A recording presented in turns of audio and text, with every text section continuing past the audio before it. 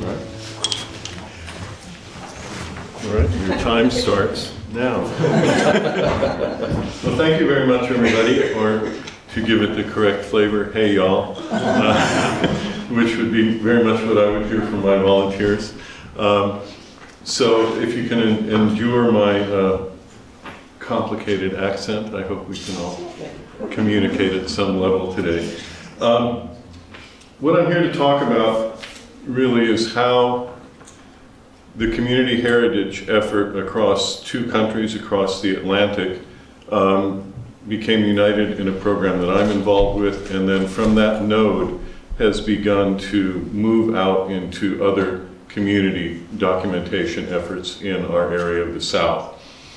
But I'd like to say a few words about how this adventure began for me and then eventually as leader of this group.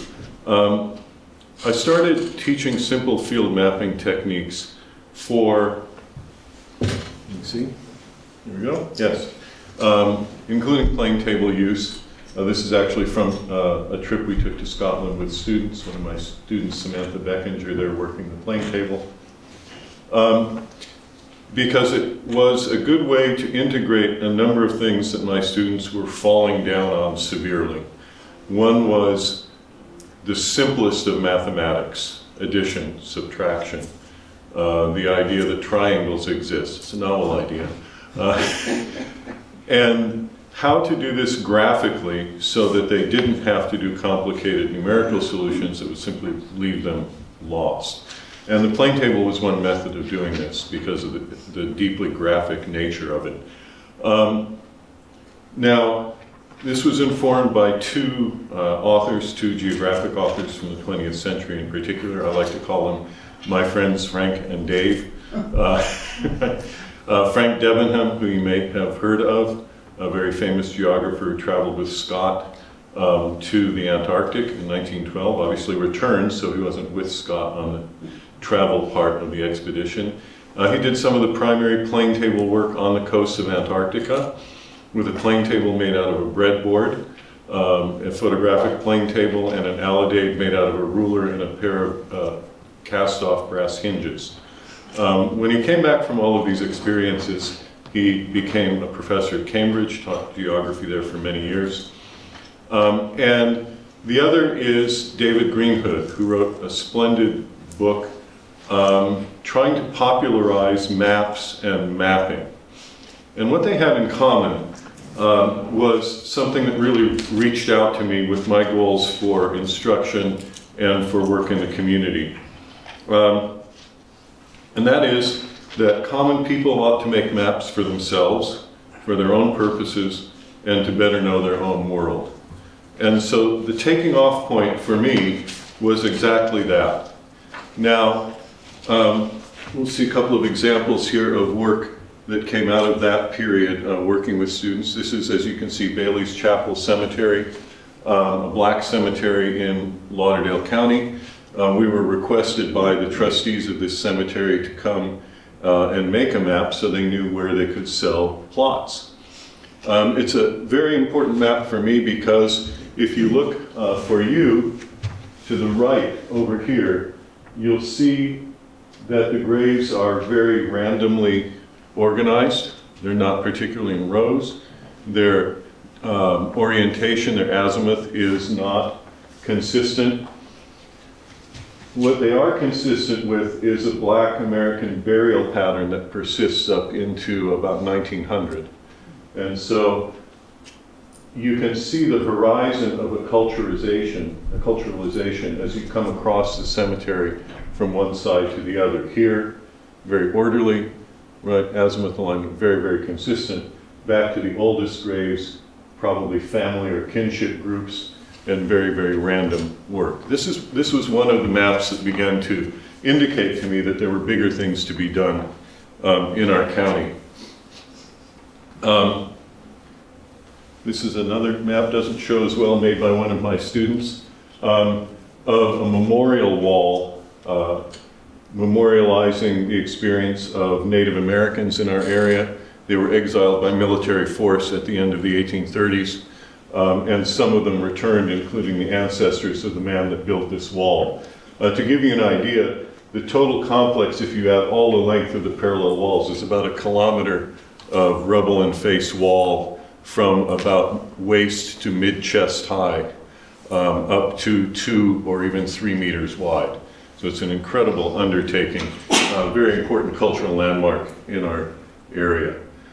But here is the place that kicked off the effort that we're really here to talk about today. In 2011, Walmart, or as I've been informed, it's called Asda here in, anyway, the great Satan, decided that we were not served by one massive store enough in our city of 35,000. We had to have another massive store. And this would go on a footprint that our city planners had decided was for community development. And since there was nothing to prevent retail going in there, they plopped it down. They were going to plop it down. This made a number of people upset. People in that suburban neighborhood did not want a massive shopping center in their backyard. And there were 2 historic cemeteries there. It was laid over the core of the John Coffey Cemetery, plantation called Hickory Hill. John Coffey was an intimate friend of Andrew Jackson. Coffey was one of the founders of our city. In fact, the first person to lay out our city. He was a surveyor, among other things. And a founder of our state. The Walmart property line was going to run right here. And does run right here. Presently, that's where the parking lot begins. So the question was, are these cemetery sites going to be compromised? This pretty simple 5-foot brick wall put up in the 1920s surrounding it. Maybe. Are there burials here? Are there burials in other places? What's the original layout? And over here, if you look at a large scale map, as we've been able to show, about 130 graves of black originally slaves and then their descendants. All this might have been compromised.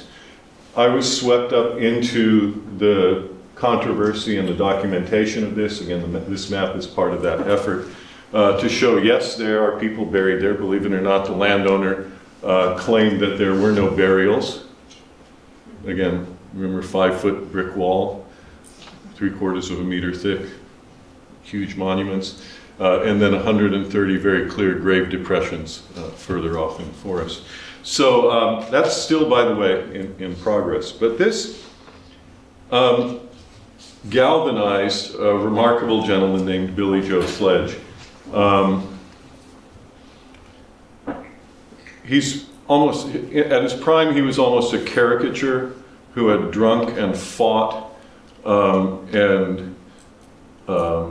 his way across the county as a young man and done all kinds of labor, and then eventually conceived a passion for local heritage and cemeteries.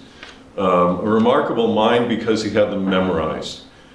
430 some memorized across the county. So he became a crucial link in what went forward.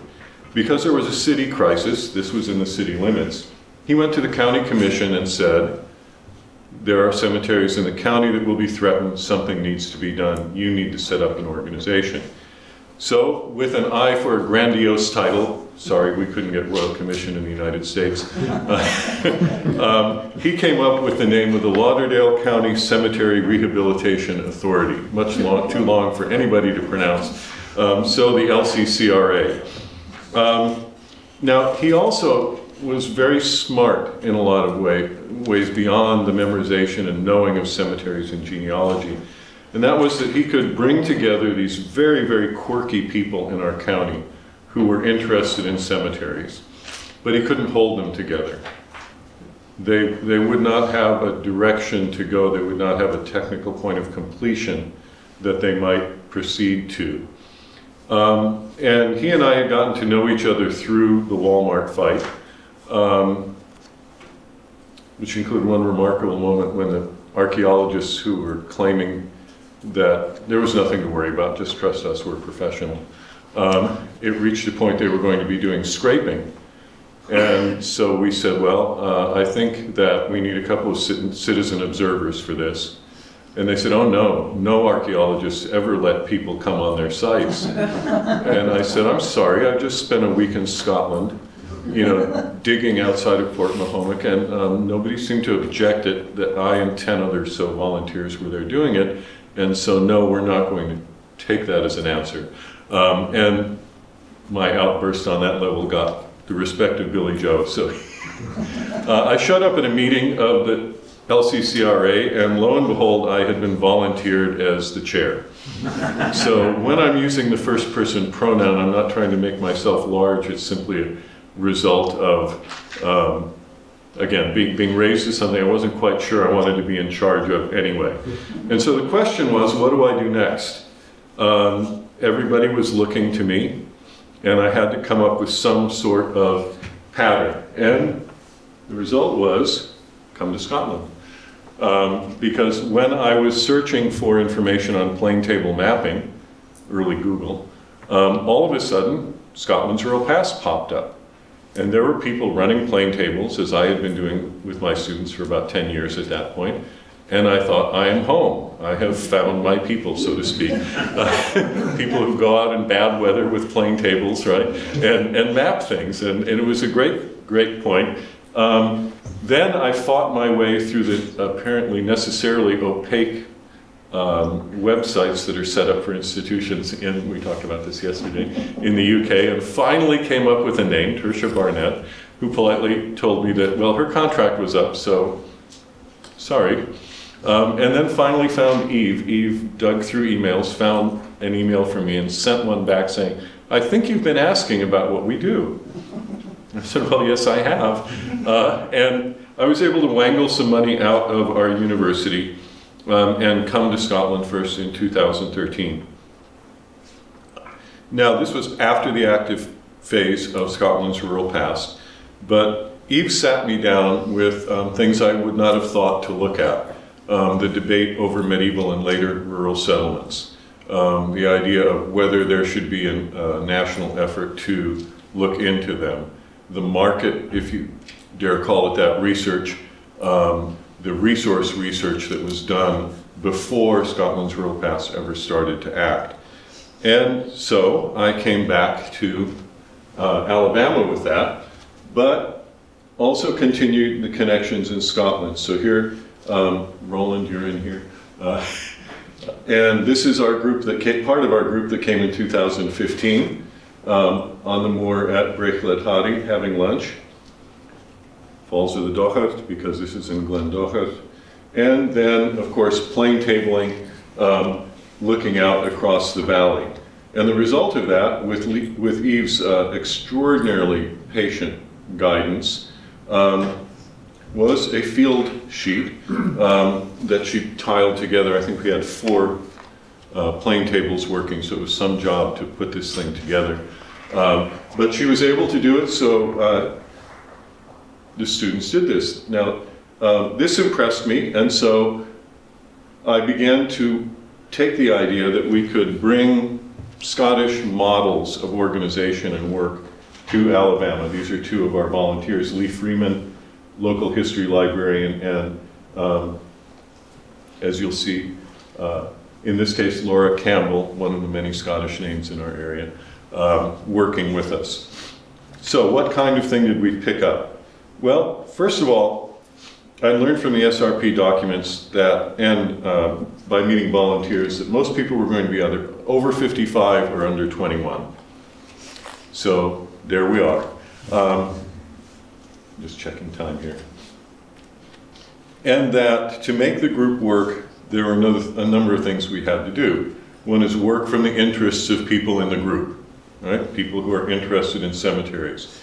But as Billy Joe intuitively knew, someone has to direct the interests of the group for it to go anywhere. I think one of the most important ones that comes for me out of the SRP work is consistently train the whole team. And that includes anybody who's functioning as a leader, that you have to always be improving your skills, you always have to be reviewing them and building them up.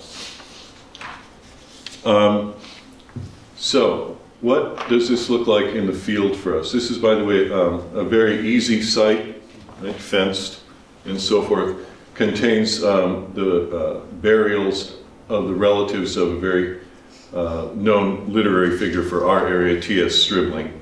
You can see some of our field equipment scattered around. This is an early map from the Lauderdale County Cemetery Authority. You can see it's very simple, but it's showing some of the things that we began to record. First of all, a registered benchmark, GPS located, right, geolocated benchmark, a clear perimeter of what was studied, right, with marks that are recoverable on the edges, and the location of each headstone. In this case, there were not unmarked graves in this one. And again, azimuth, so that you can begin to use that as a key to period of burial and relationship with burial. This one, if we had a little more time, we'd play a guessing game and throw us for a loop. We were doing reconnaissance around the edge, and here was a grave depression. We weren't sure why someone was buried out at the side, and Billy Joe, who was still able to get around at that time, said he'd look into it. This was in his part of the county. Picture a remote part of the Highlands where your cell phone doesn't work. That's where we are here. And he finally found out that was a dog. It was a dog who belonged to one of the people buried in here. And when he was making his will, he said, well, I want the dog buried with me. And they said, well, no, we can't do that. You can bury him close, but you can't bury him in with the rest of us. So one of these funny things that you find as you're working along. But on the serious level, the LCCRA works through all of those through a series of steps in our survey. So first of all is identification of all unmarked graves, or all graves, including unmarked graves. Here's a typical environment that we work in. This may explain to you why we're not using drones, for example, or trying to use GPS, high-resolution GPS. There are other reasons not. The tree cover is simply a great challenge to us. So identify all graves. Let's see, move ahead here. Again, more examples of our typical environment. Then add the spatial. As you've been seeing, my part in the group is very much the mapping part, the spatial representation. So geolocation, as I mentioned, and then a plane table map recording all identifiable burials with the azimuth. Now, in a usual project, we also include comprehensive photography. So in this case, every visible monument, legible or not, would be photographed. And an inventory of burials that can be compared with past records. So present day inventory of what's there. All right, we have just a moment to talk about a day in the field. Again, this is a cemetery with many unmarked graves. If you can pick out those white stakes, those are all identified graves that need to be mapped in this environment. This is the kind of map that can come out of that. This was another learning experience map. Previous information, it said 6 to 8 marked graves and a scattering of unmarked graves. If you can read the numbers, they go up to 93. And that's been our experience now, is that we double or treble the number of actual burials by careful investigation. So this, if you want to use that horrible jargon, is our value added, this kind of output. Very precise, stark, but at the same time highly informational. Cartographic output is an important part of what we do.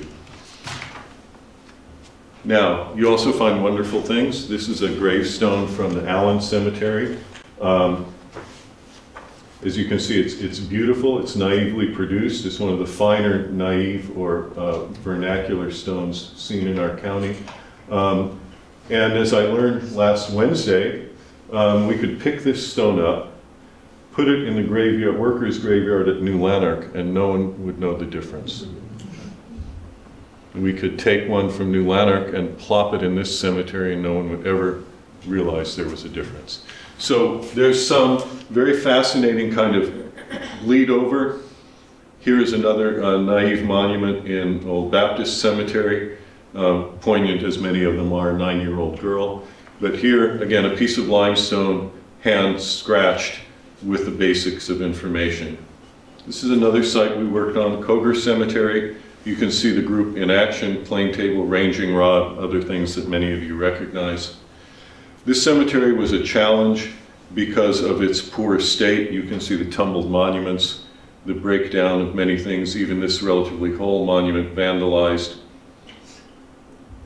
the tumble of these rocks. But in the end, it was another learning experience because this was where my archaeological exposure in Scotland helped us out. You can see this is a very different drawing. First of all, it's at very large scale. It's, I'm sorry for the non-metric measurements, but it's 1 inch is 5 feet. It's a very, very large scale. 1 to 60, by the way, reference fraction. Recapture of the original wall. Much of this is tumbled, fenced space, and then shading, right, to indicate the degree of the tumble, and then a detail of the wall section itself so you could understand why it tumbled. As you can see, right, it's a face wall without rubble in the middle, stabilized by a cap. And so when the caps were removed, because they were nice and flat and they made good fireplace hearths and other things, the wall began to collapse. So the realities are that we're limited by age, right? Health and safety things. Many of our volunteers are in the upper 70s now. Replication of the group is a challenge. Students are ephemeral. They come and go in their age group, get some experience and go on. We also function on the reality that we get no money. That was part of what the county agreed to. You can be an organization, but you can't have any money. But I want to end with this. This is a remarkable woman, Catherine Wilson, who, as part of a field class I taught in Memphis, Tennessee, agreed to let us use the cemetery of her church as our field site. And that led this last summer to a program where Ansley Kiros, one of my colleagues, and I took 11 students to this church to work on oral history. That was Ansley's side. And on my side, physical documentation of the cemetery. We were accepted as members of these people's family. I just got an email from Catherine this morning encouraging me on this presentation. And here you can see that volunteers came from the church, began to learn these skills. I know you're not allowed to do this in Scotland, but one of our diagnostic tools for unmarked graves is the ground probe. Very, very useful tool. And what's impressive here is that these people know, in this parish or this church, know who is in many of these unmarked graves. But they're still unmarked. But retrieving exact positions is a challenge. So they were very excited to learn some skills to do that. And in fact, here you can see the grave was identified and the previously buried stone identifying the person in the grave was recovered using the probing process. We also did some other things, some tricks for reading inscriptions here with pressed foil, which more acceptable in the US right now than crayoning or using anything on the face itself. And while this is crumbled, you can see that well handled, it can give you quite a result. Again, vernacular markers from that cemetery. And then, of course, a stone circle outside of Killeen, because that's what you see. You see that we had a need in our community. I came to Scotland to learn more about it, brought those ideas back. Those ideas are now circulating in a larger level because of the LCCRA work, because of New Bethel, and the culture of the people at New Bethel Church is formed by a remarkable woman, Frances Wright from Scotland, who came to that area in the 1820s, purchased land. She knew Robert Owen and his New Harmony phase, she knew Adam Smith, and bought a plantation to purchase blacks, I know, offensive as we would think today, for the purpose of teaching them literacy, making them independent, and letting them free. The area where that church was is where people that she had contact with lived. Now, remarkably again, when she died, or when she went bankrupt, in that plantation, she could have simply dispersed her slaves, recouped her losses. Instead, she paid for the 30 slaves she owned to be taken to Haiti, where they could never be enslaved. So, right, it's a great circle of experience, of thought, and of exchange of knowledge. Thank you very much.